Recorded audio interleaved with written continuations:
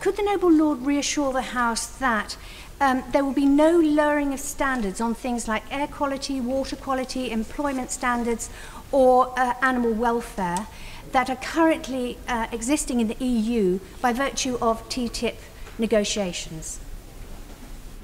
The chief negotiator for the EU, in fact the President of the EU, President Barroso, has made it very clear that TTIP is not about lowering standards. And in much the same way, the single market, I do not believe, created lower standards. And EU laws and EU fundamental rights are going to be protected as part of these discussions. And in discussions with the US, they are not seeking to change that, although they regard some EU regulations as being too low, and they also worry about some of the similar matters.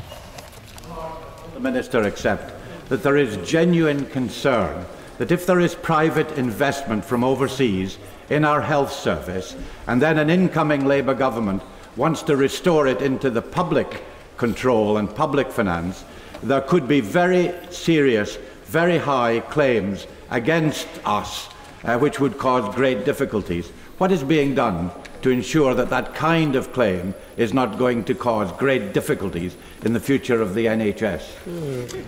I can assure the noble lord that such claims would not arise because of TTIP. There is nothing in TTIP. There may be contractual claims which are a matter of domestic law, but perhaps, as CETA was mentioned earlier, I can quote from CETA. The EU reserves the right to adopt or maintain any measure with regard to provision of all health services which receive public funding from the state support in any form.